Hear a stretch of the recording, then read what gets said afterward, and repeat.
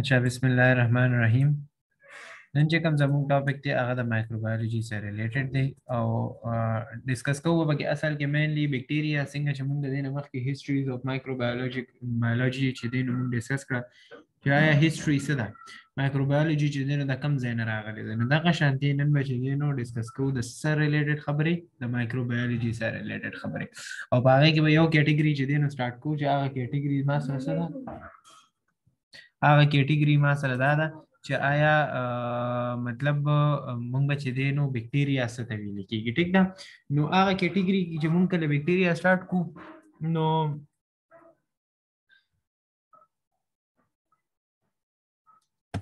بیکټیریا چې کله مونږ سٹارټ کوو نو د هغې نه مخکې به لږ شانتې چې دی نو ډیفینیشن وکړو د مایکروبیولوژي الریډي مونږ چې دی نو دا ډسکس کړی ده چې آیا مایکروبیولوژي ویل کېږي څه ته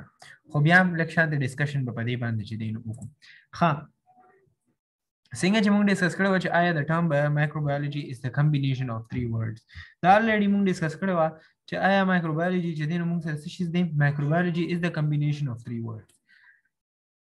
مایکرو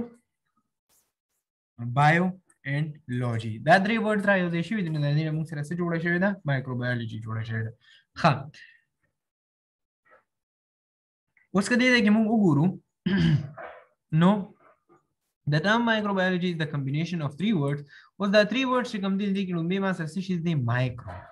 اوس مایکرو څه ته ویل کېږي الریډي موږ په ډیټیل کې ډسکشن په دې باندې کړی چې مایکرو چې دی کنه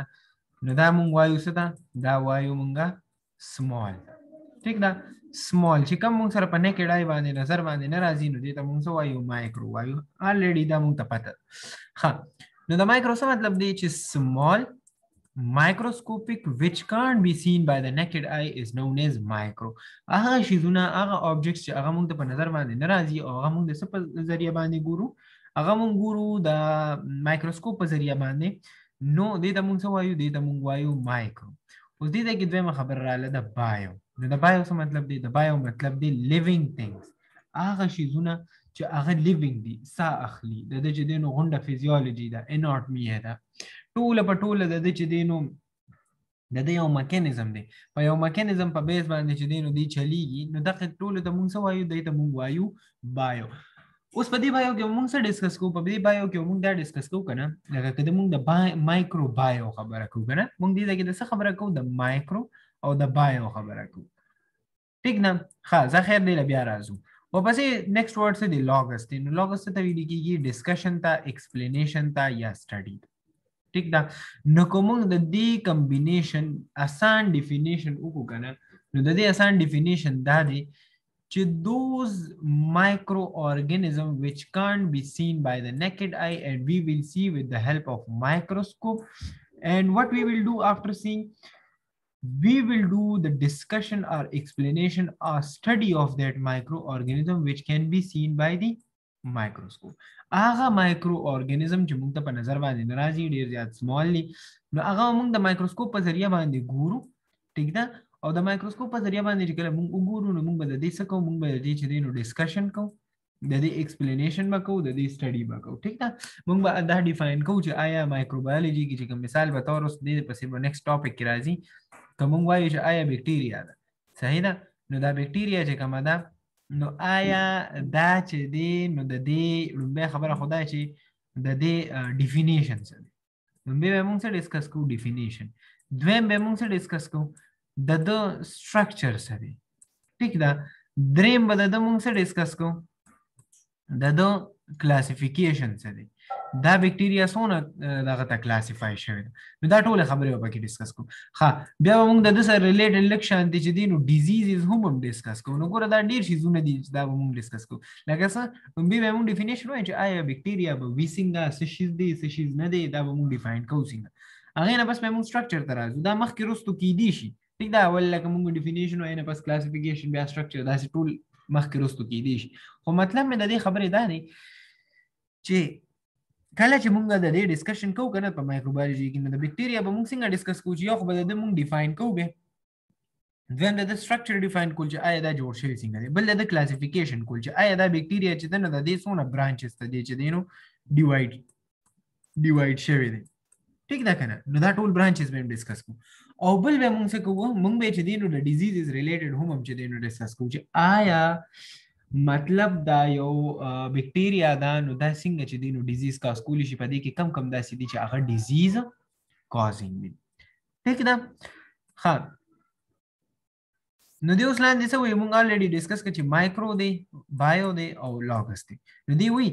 we thus from above words we can define microbiology as the branch of medical sciences which deal with the study of microorganism is known as microbiology څه مطلب شو دی چې دی دا وایي چې it is a branch of medical sciences لکه مطلب دا ما سره یو branch of medical sciences دی چې په هغې کې به مونږ څه ډیل کوو په هغې کې به مونږ یو شیز ډیل کوو چې هغې ته به مونږ وایو څه microorganism deal with the study of microorganism مونږ به مایکرو ارګانیزم ډیل کوو او دې ته مونږ څه وایو چې کله مونږ په یو برانچ کې مایکرو ارګانیزم ډسکس کوو دې یو برانچ ته مونږ څه وایو مایکرو بایولوژي وایو ٹھیک نه ښه اوس راځو مخکې اوس په لږ راځو مایکرو ارګانیزمز ته ټیک ده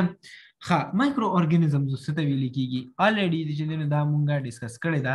خو واپس را روانې دي دا خبرې نو ګوره دې ځای کې دې وایي که نه microorganisms are these are microorganisms these are those small living organisms which are can't seen by the naked eye and for their study need a microscope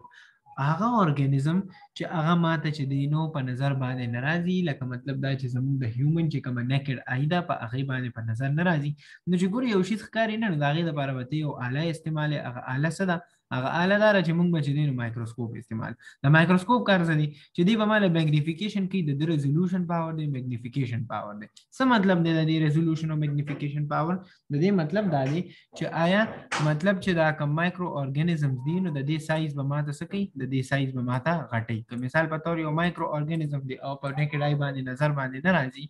نو زه به د دې لپاره څه کوم مایکروسکوپ استعمال کوم هغه به ماته سایز چې دی نو غټ کی نو لومبه خبره خو دلته کې کلیر شو که تاسو نه یو کس ته پوښتنه کوي چې آیا مایکرو ارګانیزم موږ په نیکډ آی باندې سټډي کولی شو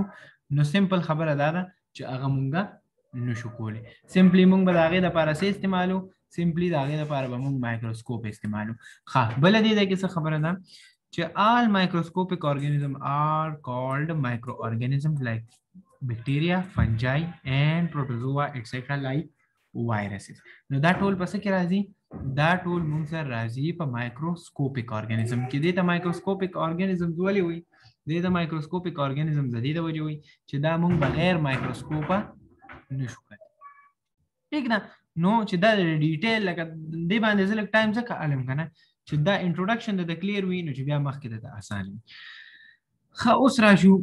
بکټیریا ته نو ګوره بکټیریا چې دی که نه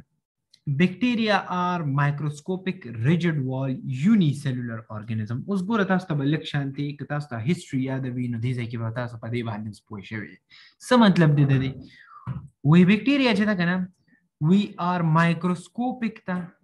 rigid wall ده او unicellular organism دی ګوره دې کې ډېرې درې مین خبرې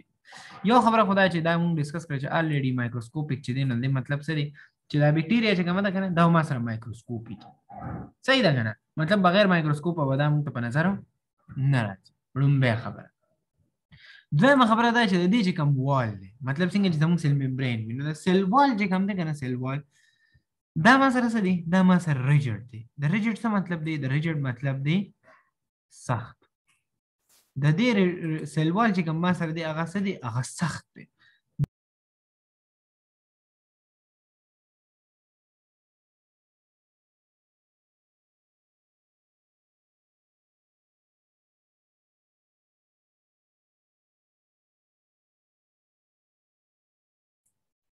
اچھا سوري فور د انټرپشن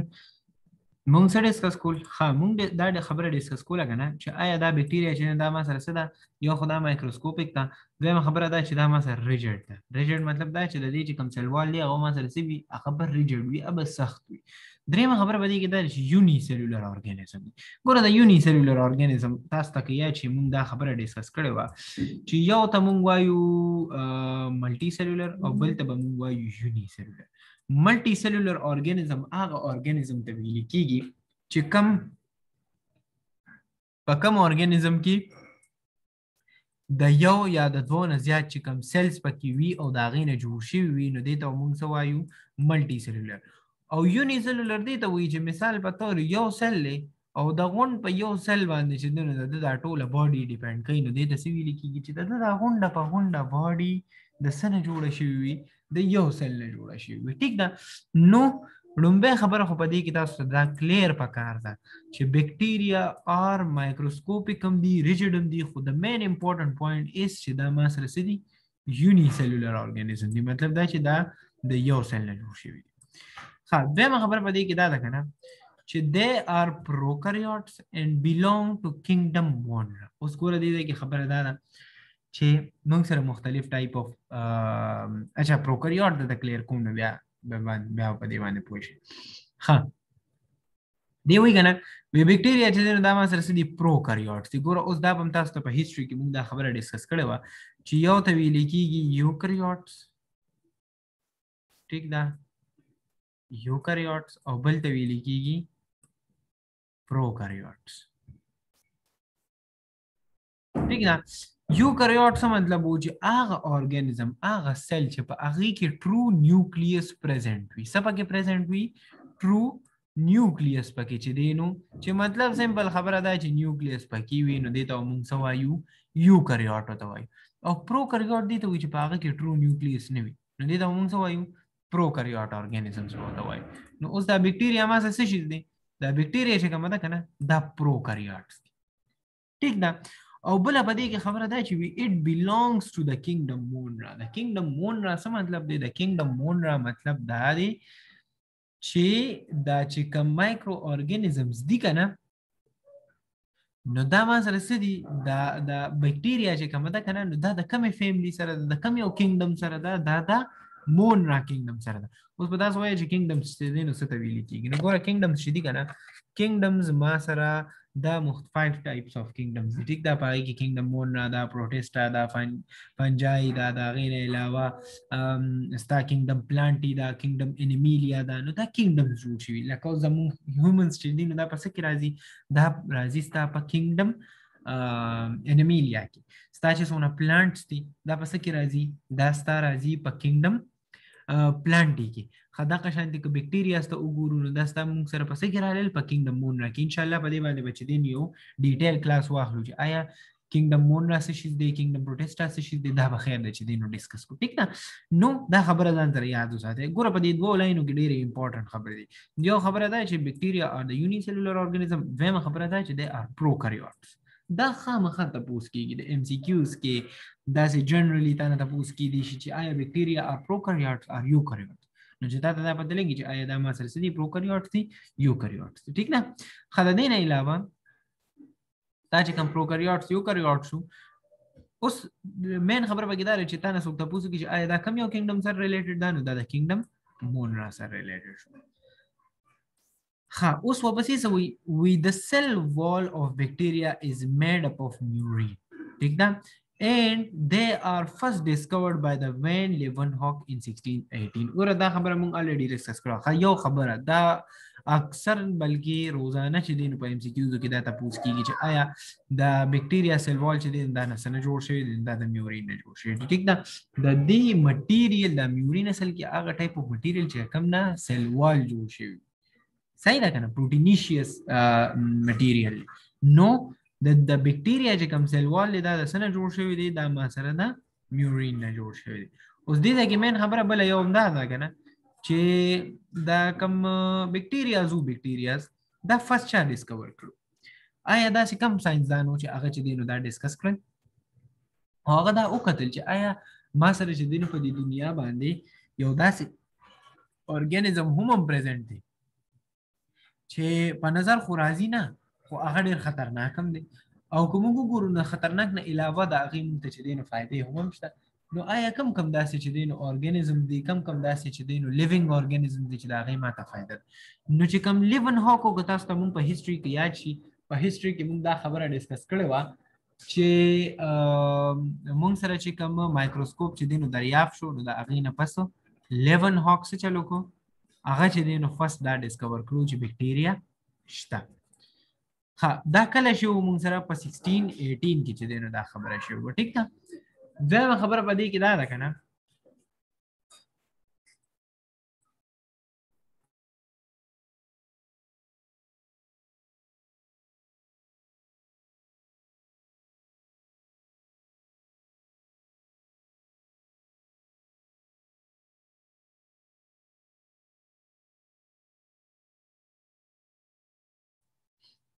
ها دا خبره په دې کې دا ده کنه چې د دې سایز ما سره څومره دی آیا دا په لینث کې چې دینو څومره دی دا ما سره په سایز کې څومره دی نو دا خبره ځان سره اوس چې دینو ځان سره نوٹ کړئ. ها دې ځای کې موږ څه خبره کوو چې they are 2 to 10 مایکرومیټر. صحیح ده مطلب دا چې دا په لینث کې ما سره څومره دی 2 to 10 مایکرومیټر. اوس دا ګوره ډیر زیات چې دی نو سمال دی لکه مطلب د دې څه دی چې دا ما سره دومره سمال دی چې 2 to 10 مایکرومیټر چې کوم ارګانیزم دی هغه ما سره په نکډ آی باندې چې دی نو نظر باندې نه راځي نو چې کله دا ما سره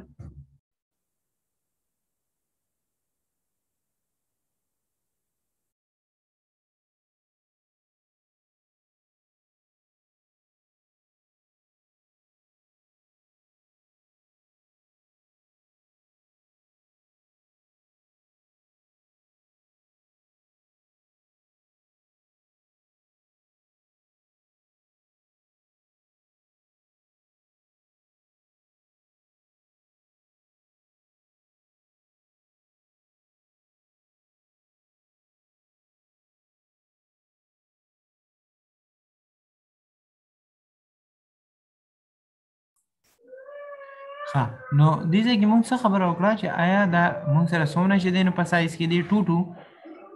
10 مایکرومیټر چې کله 2 to 10 مایکرومیټر دا ما سره په دونه سایز کې نو دا ګوره بیا ما سره په نکډ آی باندې په نظر باندې نه راځي نو د دې لپاره به څه استعمالومه د دې لپاره به مایکروسکوپ استعمالوم ټیک ده او دا ما سره په لینث کې چې دی نو 2 to 10 مایکرومیټر. خو په دې ځای کې دویمه خبره دا ده کنه چې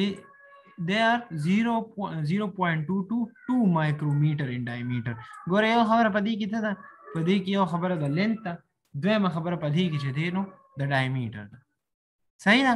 لومبه خبره په دې کې ما سره دا چې لینث چې دی نو د ما سره څومره دی او دویمه خبره د دې دا چې دا ما سره په ډایمیټر کې څومره دی. نو دا اکثر په ام سی کیوز کې تاسو شي چې آیا د بکټیریا ډایمیټر څومره دی او لینث څومره دی نو چې دا تاسو ته یاد ها دینا پس راځي اوس کلاسیفیکیشن اف بکټیریا. ګوره کلاسیفیکیشن اف بکټیریا به ان شاء الله نیکسٹ کلاس کې چې دینو ډیسکس کوم خو ډیټیل کې به دې کې چې دینو خبره نه کوو صرف تاسو ته چې دینو یو انټروډکشن در کوم بیا به ان شاء الله نیکسٹ کلاس کې چې دینو ډیسکس کوم. اوس کدی کې وګورو نو د کلاسیفیکیشن شوی دی نو دا بیا موږ سره کلاسیفای شوی دا فوټو بکټیریا ته پروټیو بکټیریا ته بیا پاره کې فوټو آټوټروپس دي کیمو آټوټروپس دي هیټرو آټوټروپس دي ٹھیک ده ان شاء الله په دې باندې بچ دینو ډیټیل کلاس خو بیا دا غینه علاوه دا چې دینو بیا ډیوایډ شوی دي نورو ته ٹھیک ده. خو بیا ما سره چې دینو ګرام نیگیټیو بکټیریاز دي ګرام پوزټیو بکټیریاز دي ساینو بکټیریاز شو صحیح ده نو دا ردی څه دی دا ردی کلاسیفیکیشن ها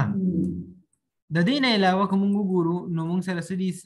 اروبیک بکټیریا انروبیک بکټیریا بیسډ اون شیپ دی بیا دا ټول به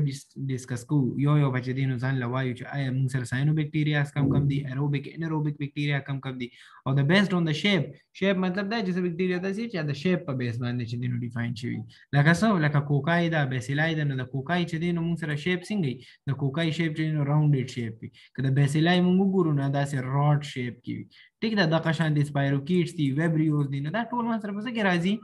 دا ټول ما سره راځي په کلاسیفیکیشن ٹھیک ده نو ان شاء الله نیکسٹ کلاس کې بچی دینو دا ډیسکس کوو که تاسو کوېسچن وي نو اوس په دې یو کې